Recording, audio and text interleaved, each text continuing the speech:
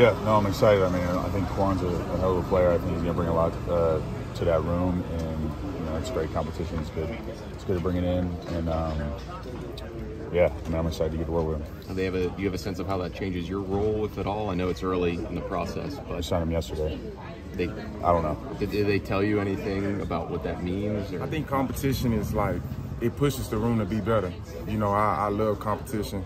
I hate to be feeling complacent, because sometimes you might miss something in your own development. So I love to be pushed, and I feel like that makes the team better when it's a competitive practice every day. You've got a lot of